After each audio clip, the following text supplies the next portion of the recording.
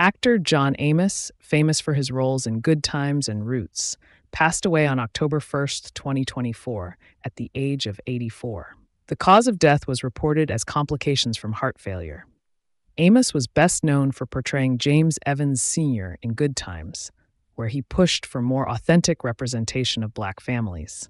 His powerful role as Kunta Kinte in Roots earned him further respect in Hollywood. Despite challenges, including being fired from Good Times, Amos continued his successful career in shows like The West Wing and films like Coming to America.